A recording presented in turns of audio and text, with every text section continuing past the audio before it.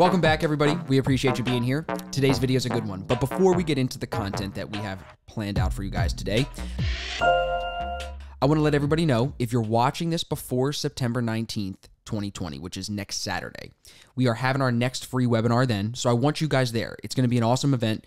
I've been putting this research together for the last 2 or 3 months, kind of sitting on it, which you know is hard for me because I like to talk about what I'm doing on my story and tweet about it and share it. So I've been working on this behind the scenes, and that's why I'm so excited to share it. So it's completely free. VIP members be there, non-members be there. Of course, we're going to have an offer for those that aren't a part of our team at the end, but everyone's going to leave there learning something new. So make sure you sign up. Link is in the description below wherever you're listening or watching this video. So today we're talking about savings and kind of going off of one of our previous episodes, taking savings now like a step further into actually investing and where to be putting your money going into the new year. It's a common question that I'm getting on Instagram and on Twitter. Like, what am I looking at going into 2021? Because we're getting towards the end of the year, and that's what people always like to, the years for some reason are buzzwords for people. They always like to set goals at the beginning of the year and stuff like that. So I think as we get closer to January, you're going to have more people saying, where do I want to put my free cash, or where do I want to put my money going into the new year?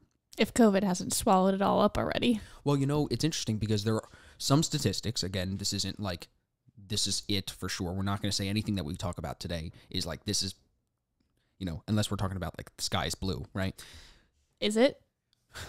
You know what I'm saying? So nothing is 100%, of course, but some of the statistics are saying, at least here in the United States, that savings are actually going up. So people are saving some of that stimulus check, some of the extra money that they're making from home. Listen, there's a lot of people finessing the system right now, and that's not what today's video is about. But just to touch on that for a second, like there's people that I've heard online, I've seen it online, working 2 jobs and still collecting unemployment because of the way they're being paid. So there's a lot of people finessing free money out of the system, which I don't think is going to be a good thing long term, and they're sitting on that cash. At the same time, we have the Fed printing more money, right? More quantitative easing was announced last week, like Matt was telling us about. Yep.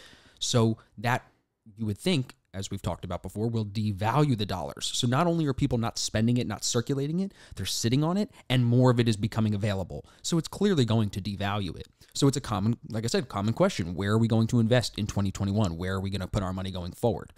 So have you had any conversations with the traders in your coaching calls about where they're putting their free money, including their trading account? Are they putting money back into their trading account, into the speculation side of things there? Are they looking to get into real estate? Where do you find some of the people that you've talked to? It's honestly all over the place. I would say a fair share of them are definitely putting money into their trading account as they can afford to do so. But there are some that are into real estate. There's one who was into real estate, but kind of, I think, is getting out of it a little bit. Not sure exactly what his plans are. Yep. There are others that are using their trading to try and invest in their own businesses. There's a guy that I'm thinking of who is using his trading account to kind of get the jump start for funding for his other business ideas. We've talked about that. Yeah, so I think that people are kind of all over the place a little bit. Where do you think of the ones that you've seen, where makes the most sense to you, just initially, before we get into some of the notes that I have? Well, my gut response would be that if you're a good trader and you've proven it to yourself, your money should be there because you know you're going to have returns.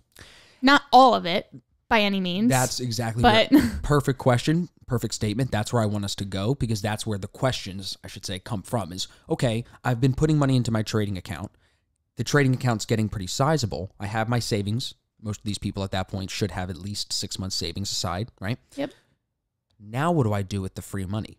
And even before that, I have some people that want to diversify. Let's just use easy numbers. If they want to put $100 a month or $100 a week into their trading account from their paycheck as they learn to trade and they're still working, they will say, you know what, instead of the 100, some people would say, if that's the number I'm going to do per week, divide it. 50% is going to go into my 401k, or 50% is going to go into this index fund, and then the other 50% of that check will go into the trading account, and I'll do that every week, 50-50. So they're looking for diversification actually along the way while they're still trading. So I agree with you. That's what I did, right? And it worked for me. Yep. So I think if you have the skills and you can pay the bills and you can grow an account, you should be pumping money, extra money, back into that account. So if you're working, which most people are or should be, you should be taking that extra income, funding your skills to see if you can actually grow that. But for those looking for diversification, do you have any, before you and I started dating, do you have any experience with people with 401ks? Like, was that a thing for your family? Was that a thing for your parents? I feel like your family was way more into real estate than traditional. Yeah, I mean, there are definitely members of my family who have a 401k, you know, because if you have a traditional 9 to 5 job, your job typically sets that up for you. Sure. So I do know, like my mom has one. I think my dad does, but I'm not 100%. You never had one from the jobs that you had before you started this with me. No, I was offered one back in the day. I was a hostess at a steakhouse, and they were like doing 401k. Yeah, they were like, we can set up a 401k for you, and I feel like that's just OD. Yeah, I was just like, bro, I'm making like, I don't even know, it was like $9-10 an hour. I'm like, that's not enough to put. No, I need that money to live at that point. If you're making that little amount of money, you need that money to live. You're not thinking about a 401k. Right. And then like when you left, the way that like you had to transfer the 401k, and it honestly just seemed like such a headache because I was like, I'm not going to be at this job for even more.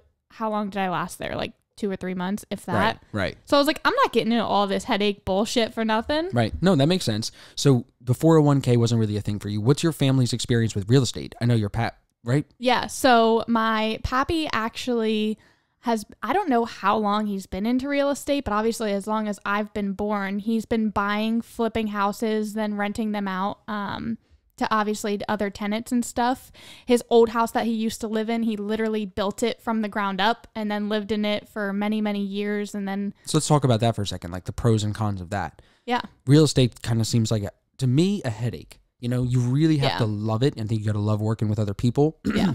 I think you got to love working with your hands, especially if you're trying to flip stuff. Right. Or you got to know the connections to have the contractors to come in and be able to make that happen on the cheap for you. Because your margins are, like, let's face it, your margins in real estate, as far as an investment, are not as great. And I feel like you take on a lot of risk, even compared to just buying a stock in a good company. Right. You know what I mean? I almost would rather buy stocks than I would buy real estate because you don't know. You know, especially if you got to find tenants. I've always been turned off by that. Yeah, so I don't know too much about the tenant process. From my perspective, it didn't seem like they ever had issues finding tenants. That's what everybody says. Tenants. You know, but I always have my side of the coin, which is like, yeah, but what if you do? Right. I think that from what I saw, the hardest thing was, at least the way my pappy did it, was he always found not the worst house on the market, but he's a guy like and you, he fixed where them up. He assesses risk reward. He's like, okay, where's the location? What is the actual price? For low risk. How much do I think I can put into this? How much do I think I can sell it for? Because in his case, he's a plumber. So him being a plumber, his ex-wife, who was his partner at the time, she's a painter. My dad's an electrician. So he was able to pull together a bunch of resources to get it done, to make it a cheaper process for him. So he was able to better assess the deals. But there was even houses sometimes that I would go along and help with. Like some of these houses were really bad, nasty. Like I would be scrubbing literally the baseboards of houses to make them nicer. Like it was a project. Just not interested. And then interested. some of them, I think the house I'm speaking about, he ended up reselling anyway because I don't remember exactly what happened with it, but plans changed. Like he planned on buying it, you know, renting it out, and then after it got finished, he was like, I'm just gonna sell it. So weird. So you have to be really knowledgeable in not only is this a good bang for my buck, but you have to be knowledgeable on the other end of the work that I'm gonna put into it. Because most people, like you and I, if we did that, we aren't really that handy. We'd hire people, you know, and that obviously is going to cost even more money. Right. So it's a weird relationship, and I don't want to linger on real estate too long, but it because we can come back to it. But it's a weird relationship there with your time versus your money versus your money, your money versus your time. You know what I'm saying? Absolutely. Because like you said, we could do the work, but we wouldn't do it well. We could hire someone that's going to cost more money, but save us time. There's a lot of sides to weigh. And like you said, the risk reward is still something you have to consider, even with just buying the property or whatever you decide to do. So definitely not a investment that just anybody can make. That's the safest way. In it. Like you have to love. Exactly. You have to have some burning passion underneath real estate to really understand, because you got to dive in and know so many different topics. Well, here's why I wanted to talk about that. And why I led with that, because I'm looking at bankrate.com and what they say are the best investments to make in 2020. And rental housing is one of the things on there. So like they actually are kind of advocating for people to get into this. And I just think that it shouldn't be in the same group as what they have here, which are high yield savings accounts, CDs, money market accounts, treasury securities. We're going to talk about all this in a second. Index funds. All of those are so much different than real estate. They don't require you to scrub a baseboard. Real estate is a physical, it's so different. So we're going to, for this conversation, just because we're not in real estate and this isn't a real estate channel, we're not going to group that in with the best investments to make in 2020. You know where I think, and I think with you in the idea that the best investment to make in 2020 for sure is in yourself, right? And I was just going to say that. I was like, let's see if he says yourself. That's what I said. We're on the same page. We know that. That's always what it is. It's always in yourself. But on top of that... So people listening are like, how do I shove all my money into my ears? No, but like on top of that, how do you invest in yourself? For me, it's of course the constant learning, new courses, videos, things like that. You can invest in yourself with time to just listen and learn new things from videos and books. But also invest in yourself by putting the money back into the trading account or putting it back into something where you have more control. And that's kind of what my beef is with all of these things on the list today. Because this is a popular article. People look at Bankrate and they're like, yo, this is a legit source. I trust what they say. This is where I want to invest my money. No one's talking about the idea of putting your money to work for you with Forex trading or with day trading as a whole. It's getting more popular. And of course, it's speculative. You have to group that into speculation. It isn't like a solid investment like when you buy a mutual fund and you just sit there. You do have to work a little bit more. And of course, that's a difference between day trading and this stuff here, where you just put the money here and you let it sit. But there, you have way more control and way more room for growth. Of course, more room for risk. Of course. But there's way more room for growth. So the people that are interested in these things, I think, want more growth. They're willing to take more risk. Of course, this is what they're going to say, if the risk is calculated. That's all. So when we talk about a couple of these, like high yield savings accounts, you were just introduced to that in the last couple of years because of me, right? You didn't really know about those before? I've known about them, but I never had like an account opened or anything like that. You used to be able to consider them almost an investment. Like you could get to, when I started, 2%. Some of them were offering 3%. I could have probably done more research and found higher percentage. Yeah. But over time, that interest rate that they were giving you for putting your money there has gone down. So it's actually not worth it to even put your money in some of these high interest savings accounts. The only one that I'm using for us right now is the one from Goldman Sachs, because that one is where we put the money that we need for taxes. It's not even really like our emergency fund. Like I have our emergency fund in other things, in still low interest online bank accounts or in cash. So it's like, these aren't investments. Putting your money at Wells Fargo, getting 0.002%, or at Marcus with Goldman Sachs at 0.6% right now, those aren't investments. 0.6% interest is not beating inflation. You're not gaining anything leaving your money there. Right. So you can't, even in my mind, group it in. But I find a lot of people thinking that if they just put money in there, that savings is an investment, and it's not. Savings is separate from investing. Do you know what I mean? Absolutely. So for my personal experiences with that, I've always known about it because when I actually had my first bank account set up, I was too young. So they called it a happy savers account. And obviously it was more child geared, but in that way, they explained to me what interest was and how that works in savings accounts. Did they explain? Do you remember how they explained it to you? I'm just curious.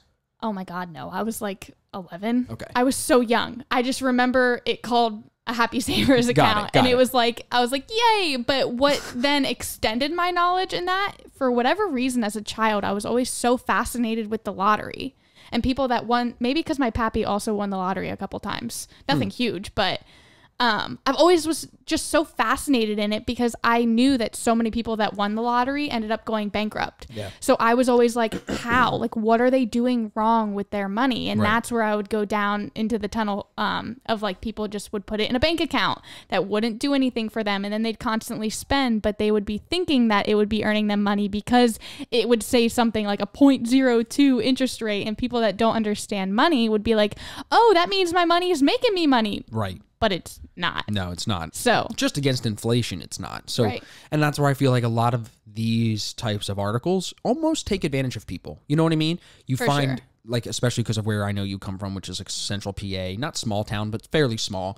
If somebody starts doing something, like you said, then other people are going to be like, what are you doing? Oh, you're doing this. I'm going to follow you. I'm going to follow your advice. Everybody starts doing it. All of a sudden, there's no new ideas, no open-mindedness there, and it might not be the best option. And then that's easily controllable by these banks and companies that want to. You know what I mean? It's good. I was just going to say, because as humans, I feel like we're very herd-like. Always. Everybody, we know that. Nobody wants to actually work for themselves and figure shit out. No. They're all just like, oh, you're doing that and that works? Let me try it. Give me the shortcut. Can I do it too? I don't want to put in the work, but I see you doing this, so I'm just going to do that. Right. It's like... So you have to also remember what I was going to say is that the banks do bad things to people sometimes. Like we know Wells Fargo got caught doing a lot of bad stuff. They pay fines. The banks, it's just a weird situation. They have to just pay fines for the bad stuff that they do. They don't ever have to fire anybody. There's no ever repercussions that they can't do anything anymore, can't take on more money. No, they just pay money. but they make way more. So it doesn't even matter. But because the average person sees the word million or billion, they get, oh, okay. They don't even think about how much money it actually is. Right. Yeah, it might be $20 million in a fine to Wells Fargo. You know, they made $20 million last month, last week, whatever it might be. You know what I'm saying? Like the scale is very hard for people to comprehend. And to the other ideas here, like money market accounts, which are very similar to high interest savings accounts, just a different format of where you're putting the money. You have CDs, which actually lock up the money. So I hate those, in my opinion, because you're guaranteeing yourself a low interest rate, which normally is not beating inflation. And you have to lock the money in the CD for a certain period of time. You can't take it out for most of them. Some of them now you can, but for most, that was like the way CDs were different, is that you would give the money to the bank or whoever issued the certificate of deposit. You would not get your money back until 5 years, 4 years, whatever the term is, and you would get a guaranteed interest rate, but it's low. So now with inflation going up and with the Fed saying, you know, everybody's talking about how the Fed says, we'll let inflation go, we'll let inflation go. The CDs, the savings account, they're going to get crushed. Everybody's going to, all the money that people put there is going to get crushed. Same thing with treasury bonds, which have low yield, which means low interest, low return. That low yield is going to just get crushed by inflation. So when you think about it, you don't want to ever, in my opinion, recommend full speculation to people where they put all of their extra money into trading and nothing else. You definitely need some diversification. But I think the diversification comes from areas other than these index funds where you're paying high fees, or these savings accounts and CDs where you're not making any money. It's like they want you to put your money where it's going to make them money. Right, because even with these index funds, I mean, exactly, they're charging you fees. They're making money on the fees, and they're not even beating the market a lot of the time. So it's like why unregulated would you let brokers. these guys, almost, why would you let these guys trade for you? They're making trading decisions. They're investing in companies on longer term trades. Just because it's not a day trade like you see me doing, it's no different. They're investing in companies. I trade Forex. That's the difference. But you're paying them a lot in fees to be in these funds, to be there with those guys. Some of these hedge funds, you know what I mean? They charge crazy 2%, 20%, right? 2% management, or 2% off the top, something like that, then 20% of profits. 2% management fee, 20% of profits. That's something I think typical. But on the other hand, it's like if you were investing your money and then you were the person on the opposite Taking spectrum the money? where, say, like you worked for a fund, you know, and you're the actual trader, it's like you would want to be compensated for sure. that, because in that point of view, you'd be like, well, how is this person just getting to give their money to me and do nothing, not have any worries, you know? But I think what's happened is it's just been taken advantage of. Absolutely. Right? You know what I'm saying? Yeah. So when you think about it, to just backtrack a little bit to keep us on the same roll here, these really don't give you any control. They're locking up your money. They're not giving you a great return. You're not really beating inflation. And like, again, just mean to say it again, just no control. You got to look at other options. So what we can talk about with everybody is what we've done. So first, I think we should talk about the metals, the silver, the platinum, the gold that we've been buying, because I think that that does offer me, number one, peace of mind that I'm not invested in the dollar. And even from your perspective, I want to know what that makes you feel like as far as like our future and our money, because you're not an economics major, just like me. We're not like the smartest economists this side of the Mississippi River, but I want to know, what does it make you feel knowing that you're a little bit more diversified every day, and especially more than you were the last year or the year before that, into something that's separate from the dollar? I would just say prepared. That's a good word. Just because it doesn't, in all actuality, does having metals or anything like that make me feel any different on a day-to-day basis? No, absolutely not. I really don't even think about it that often.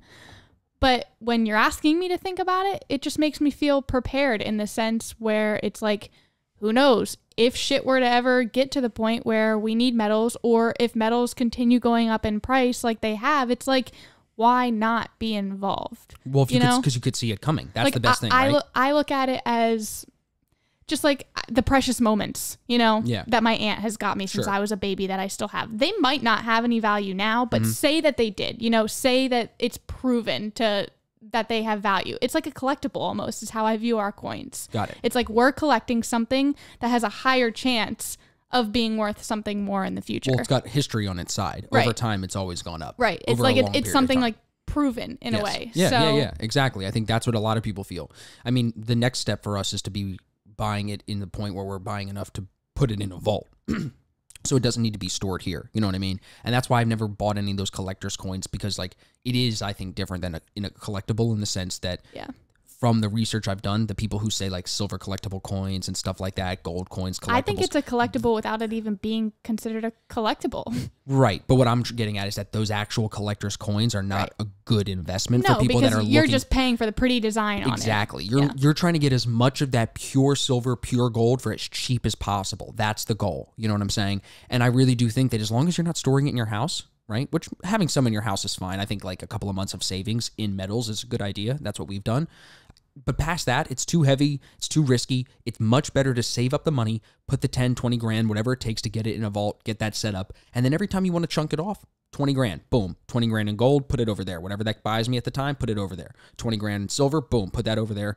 Hold it in my vault in Singapore, hold it in my vault in Switzerland, wherever it is. You know what I'm saying? That is what I think we need to be pushing to people going into the next couple of years as far as an investment, because that's what I'm looking into for us. As long as we keep making money, we keep growing, we're going to have to keep moving money around. And that's why we make these videos, to share with everybody on that experience. So metals are important. Let's talk about crypto. What do you think, what word comes to mind when you think about having some Bitcoin? Because we just took profits. We talked about that. Everybody knows we took some off the table. We still have some. But we did take some profits because we were buying from when it was 4,000 earlier this year. So we needed to take some off when it was around 11. So my pure gut just tells me that it's almost inevitable for our world. I'm not going to say necessarily United States, because who knows if we're going to be first, but in the world, for there to be a digital currency. Yep. It just makes too much sense. Because everything else is digital. We continue evolving in technology. So why would we just stop? Right. Doesn't make sense. Even with our money, like look at the way that money has already kind of had its own little evolution. You start with physical. Well, back then, I guess it was coins, then you start with like a paper money, then you have cash. Okay, well, now you're able to put your money in a bank. So now you can write a check. You don't even need that cash.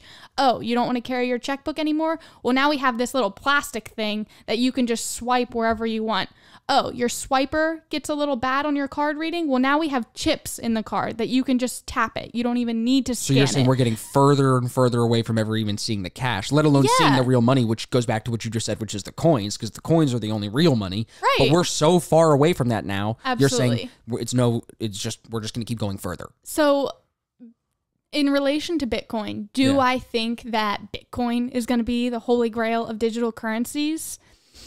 Honestly, I want to say no, because I feel like Bitcoin is the first one. And the first one never wins. It's the first one that everybody, like that even your parents will have heard of, but it's these other smaller coins that it's like people are still like, oh, there's other coins even besides Bitcoin. It's still just not as knowledgeable. And because Bitcoin, I think, is kind of like being like the guinea pig in essence, that another coin is going to be able to be derived and take all the learnings from Bitcoin and then just dominate the digital currency. You might not be wrong. I could be way off. Yeah, but you might not be wrong. It's not a terrible idea. We know how early adopters normally don't last. You know what I mean? It's always the second and third guy that come in and learn from them, like you said, and then use their mistakes. I just feel like what Bitcoin does for you now is it secures you to make sure, as long as you have some of it, like Adam Curry, that guy that was on Joe Rogan's show a couple days ago, said you're going to need at least one Bitcoin, right? Yeah, well, and you have to look at other countries too, like Japan, for instance. They're already paying in Bitcoin at places. Look at Akon City, right? The city Akon is building in Africa. It's all going to be run off of cryptocurrency. Right. But then to play the other side of exactly what I just said, Bitcoin could very well be it, because if another coin tried to overrule whatever the word is of Bitcoin, people might not trust it as much because Bitcoin right now already has such a brand behind it. Well, what would happen is the market cap would grow, which means the availability of it and how many people are buying it would grow. And if some coin had a bigger market cap, like more money invested into it than Bitcoin, then it would be technically bigger than Bitcoin. But Bitcoin has always had the biggest market cap. But I'm speaking pure from like a marketing standpoint right now, where if you were just to hear it on the street, people are more trusting of Bitcoin than if you hear this other coin that you've never even heard of. You know what I mean? Yeah, because other countries are already paying with it, that might have a leg up on people to be like, well, why are we going to try and create this new coin when we already have Bitcoin? It's already working in some countries. The biggest beef with Bitcoin, to bring it back to what we were talking about, is that it kind of looks like these to me, where I have to put my money in something that almost is speculative and unregulated. Like you have to do it with brokers or like Coinbase. They're an American company, I believe, based in San Francisco. But if you want to trade it with like Binance, Binance.us, like these brokers, they're not truly regulated yet. The government is still learning how to regulate this stuff from all over the world. It's very difficult. So to be invested in it is very still, I think, speculative to me. And I like to separate my speculative bucket from my investment bucket, like I separate my investment and speculative from my savings. They're 3 separate buckets. You know what I'm saying? You have to look at the money in them differently. They all have different fill levels. They can all go to different levels. But I think Bitcoin, because it's not backed by anything other than the fact that people agree to use it. We do have governments trying to get into it. Futures trading is using it now. We know that, right? Like, it's becoming more popular for sure. But that doesn't mean it's somewhere where I could see you saying, hey, today put your money in it and in 10 years you'll have more money. Yeah. You can't guarantee that. I think we would wait until there's a digital currency that is backed by something. And I definitely think it has the potential to be backed by gold. Right. That would really make the most sense. Like, that's just kind of what my gut's telling me. It does make a lot of sense. It would be cool. And I feel like that could be something that the Fed would introduce, a Fed coin backed by gold. Yeah. And that will shoot the price of gold up to 10,000, 20,000, and that's where the coin will come out. And if you're thinking in the sense of where you do plan ahead, you know, bro, typically that'd be so dope. We don't think of our government ever doing things like that. I would take a quick 10x on our money. A quick 10x. Okay. We think of our government as being very reactive, never like actually planning out what they want to do. But what if we're so wrong? And what if they do actually plan? If they did plan, it would make so much sense to take to remove gold being backed, or the dollar being backed by gold when they did. Now. I know. Yeah. It's not, but that makes sense, because if you were then to want to back a digital currency by gold, you can't just do that switch in one day, be like, oh guys, hey, we're not going to back the dollar anymore. We're now going to back this digital currency and we're just going to do this little switch. That doesn't make sense to so many people. So what you would have to do is, hey, we're going to not back the dollar by gold anymore. We're going to remove the gold standard. And now gold's just going to be its own thing. The dollar's free floating. Let that happen for years so that everybody knows gold has no attachment to it anymore. That way, then it's like a new thing. It's not just a switch. It's like a transition period for humans to accept it more. Maybe. Peter Schiff would like that idea, I think. Maybe. He don't like Bitcoin, but if they backed a crypto by gold, he might like that. I think it would be a good idea. And I think it would be a way to get even more people on board with it and want to invest in it. I like it. I like that idea because I don't know the details about any of the words coming out of my mouth right now, but it sounds great. But I think what it would do is really increase the value of gold. If everybody started using that, especially if the Fed had to do that and set that up. And then gold's value would actually increase, not just because the dollar is decreasing. Everybody says that gold's value right now is not correct. Same thing with silver. Everybody says silver is super undervalued right now. I'm hoping they're right. I don't know. How do you even determine the value of something if we can't all agree on a currency? Well, you're determining the value of it in select currencies, and it's always in the dollar right now because the dollar is the world reserve currency. So that's why it's always in dollars. That's why oil is priced in dollars. It's the U.S. We made a deal. I think money's taboo. We made a deal with the leaders of other countries to use the dollar. That was the deal.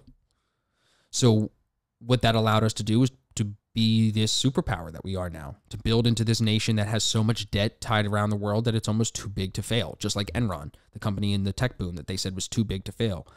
It still failed. They all still, I think guys went to jail for that.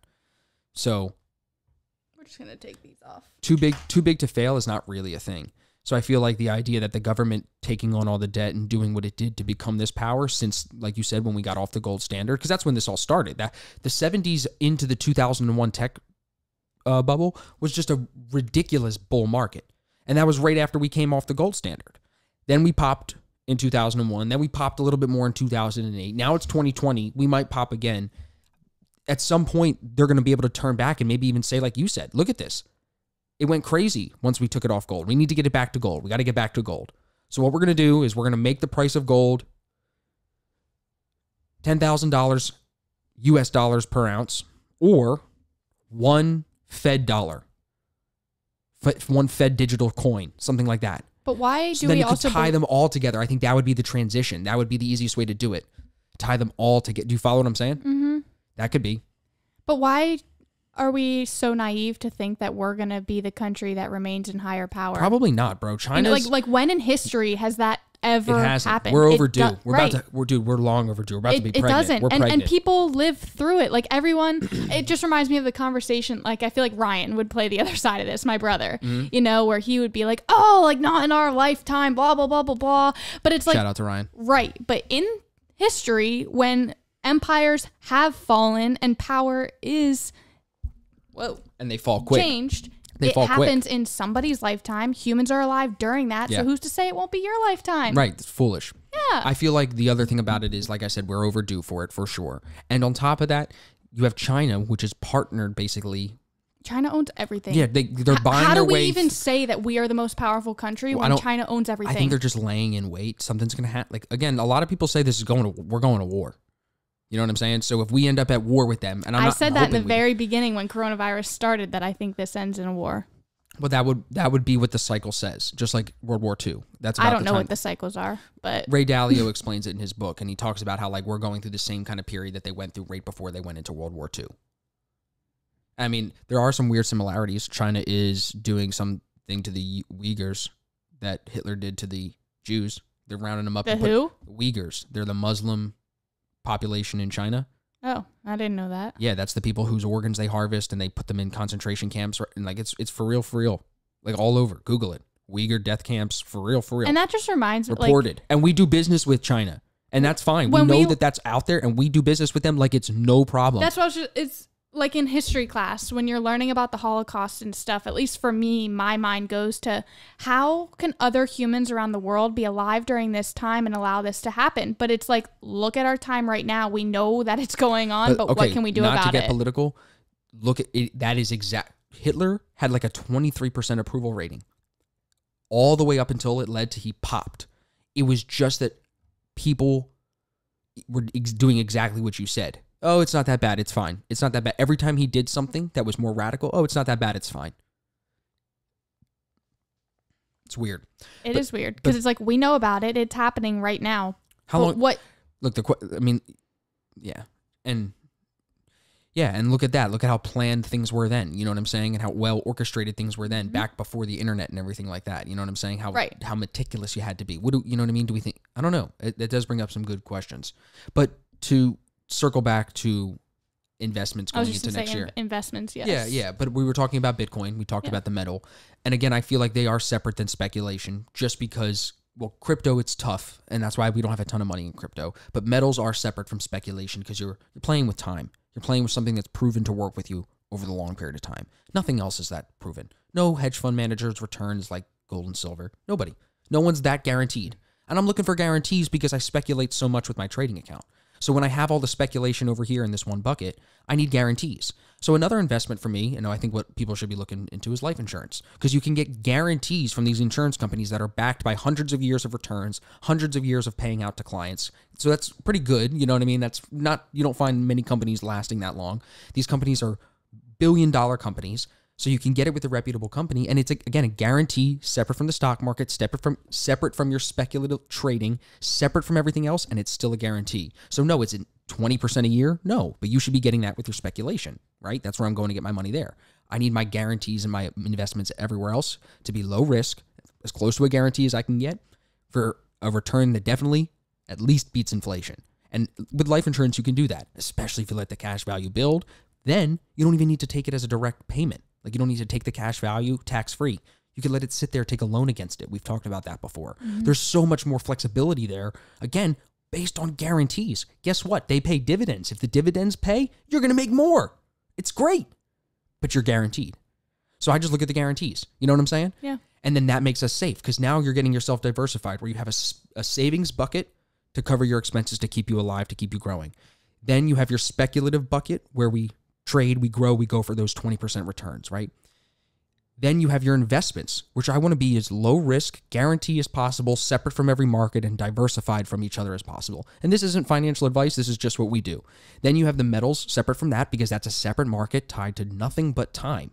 And then, of course, a little crypto, just because of the future, what we think the digital future is. But again, which crypto coin? I can't tell you. So I can't put too much money into Bitcoin, because Bitcoin might be wrong. Could be Litecoin. You don't know what's going to happen in 5 years. And if it happened, you'd be like, oh shit, it happened. What am I going to do? Well, you were wrong. You could have been not wrong. Like, I'm not going to be. I'm just not going to be wrong. It's always about calculating the risk. Do I want to be wrong with this decision? Would I rather just be right and not make as much? Definitely would rather just be right, guarantee myself something, than be wrong and make nothing. You know? Yeah. Past that, going deeper, trying to move money around as you become more and more wealthy, I think you do eventually get into other things. Maybe like real estate, maybe like jewelry even. I've seen people buying platinum watches and platinum stuff now because of the price of platinum. I've been watching some videos about that. Not diamonds. Diamonds are manipulated. So diamonds themselves are not really a good investment.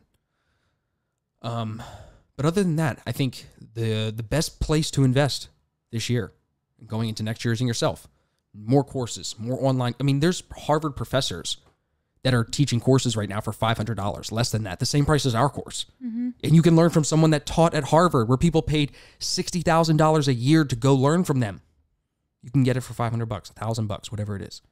It's a crazy time to be alive. So the best investment is always into yourself, whether it's for our courses, for the Harvard courses, for somebody else's. That is always going to be the best investment. Learning a new skill, making yourself more financially literate, becoming woke, so to speak, in this technological age that we're living through.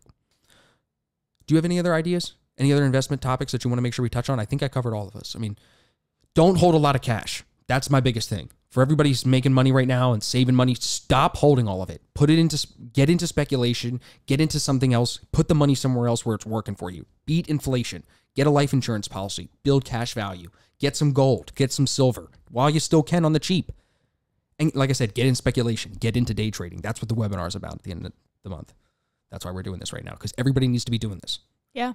I feel like my thoughts right now are just kind of like, I just feel so bad for the average human, because the average human can't even manage like their credit cards and their bills, like keeping all of that shit in track in place, let alone having all these different investments accounts and learning like what their money's actually doing. Like this concept of money has just gotten so complex that I feel like, I don't know, I just think it's taking away from so much of human life. Like, why are humans, like, even in But I think it's also the United States. You're biased. Because I think in other countries, yes, in the United they're States, like, who cares about money, bro? Whatever. I'm living in the hills with my sheep. Right. But even like the way that you were just explaining all of that, how you feel that like you want to be right with your money and you want to have control and you want to know that you're safe. But it's like, we live in a world that makes you feel the opposite of that, that you have to feel so strongly the other way, that you need to do all these complicated things in many different directions with your money. You know what I mean? And of course, like, we should do an episode on who started the currencies. Me touching into like the emotional side of humans, but it's like, why isn't it that, yeah, you have money and you can trust that your money is going to be your money and be there for you, and you don't have to stress about it your entire life? Probably because there's too many humans on this planet, too many bad things going on. You have to be able to be flexible and move, you know what I'm saying? I think money shouldn't even exist. Yeah, but that's what I'm saying. Maybe we need to do an episode on where did money originally start? Who was trading coins originally? What was the first human's name? Joe traded with Ben? Like, what was their names? You know what I'm saying? Yeah. Not that we would know their actual names, but what were they doing? Where did it come from? How did that idea evolve? Because we've definitely done research already, just a little bit of research into the money stuff and how currencies have died even here in the United States that people don't even know about. Look up the Continental. Just look that up and you'll be mind blown. You'll be like, wow, they tried to fund the war in the United States domestically with a new currency and it didn't work. And they printed too much of it and it became worthless and no one knows what it is now. Imagine that. What does that sound like? Interesting. So it's like, open up. Like you said back to a couple minutes ago, like, open up your mind. This could be happening in your lifetime. But as far as the feeling bad, you know, I think you got to hustle for it. I worked my ass off to make some money. Still working my ass off every day. I think it goes back to trade. I feel like that's why money was created, due to trade. Because people don't always have something to trade, so they want to have this currency to trade. But that's like, it just makes me feel even sadder for humans, because it's like, you at least have skills. Learn skills, but so many people don't even want to learn what they're actually good at or take the time to put in, I was just going to say, the hard work to progress their skills to make, you know, whatever trade it is that they needed to happen. But the system is built against that now. It's built to not have you thinking about learning skills. It's built to have you working for someone else. I wish I could build my own world. Like, I feel like so often I look at our world like that, where I'm constantly like way up here, just looking down in our world, and like, man, I just feel bad. We're making an impact. We're getting people thinking different. People appreciate our videos. And with the money that we have, we're going to be starting charities soon, and I'm working on stuff like that. So I think we're radiating. We're pulsing out the energy. I can't get up in a helicopter and just dump my free money out of the helicopter window. You know what I'm saying? I can't. We're not going to do that. But we'll turn around and we try to give back in every way through the courses to teach people how to trade simple systems. I shouldn't say simple, but easy to follow systems once you learn how to trade, systems that'll make you money consistently. What do? We make YouTube videos to try to bring value. So it's like, don't feel bad. We're doing our part. You know what I mean? We can't hold ourselves back just because other people aren't at the level that we want to be at, you know? And we're making content for people that have money to invest. We got to remember there are people out there like us that are actually making money. And actually, believe it or not a lot of people, but there's some people making more money than us. Some. Oh, absolutely. You know, not a lot, but some. I'm sure there's a lot of people out there making more money than us. Those people that have random houses in Italy off the coast, like multiples. Hey, listen, we're getting up there. Yeah. There's not many of those people. That's the thing. So as we get higher, the crowd gets smaller. You know what I'm saying?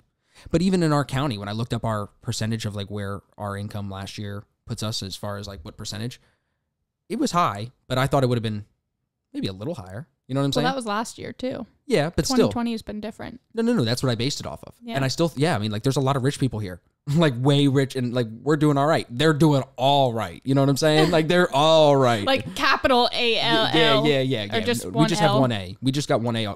We're all right with a capital A. You know what I'm saying?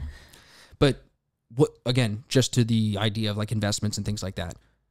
Where can I help people? I'm not a financial advisor. We don't do any of that. We can help with the speculation, but on the I can share my experience. You can share your thoughts. We can share what we're going through, what mistakes we make, what good stuff we do, like the life insurance. Nobody is talking about that as an investment. We're going to keep screaming about it so people know that we're the ones that started it because it's a great idea. Guarantees with no risk. And it's a deferred savings plan that guarantees you more money in the future tax-free. Look it up. Whole life. Look it up, people. Cash value life insurance. You want to look up cash flow banking. Okay. The crypto stuff, we're not big on it. We're not crypto people. But I think people appreciate that because I'm not out here like, yeah, crypto's the future. Yeah. Like, I'm like, no, like, let's be realistic. We don't know, but we can be ready. And then gold and silver. I mean, you could say I'm wrong and you could just be a hater, but time is on my side. Time says that gold and silver have always gone up. And if they tie either of those two to the next currency, whatever happens, they're going to go up. So you're going to want to be there. I think I have a dumb Rylee question. Go. Is bronze a metal? It is, but I think it's made of copper. That's what I was just going to say. I feel like Pretty copper, sure. But what else is in it besides copper? Couldn't tell you. I don't know the exact So makeup. like, I don't make does metal. bronze have its own chart or No. would it then just be copper and whatever else? A lot of people say copper's the sleeper because it's so cheap right now. It's like $3. When I was younger, actually, my dad used to sell copper. Hey, if you buy it 1 and sell it 4, how much money did you make? 3. I don't know if I'm supposed to say that he did that, but he did. Who cares?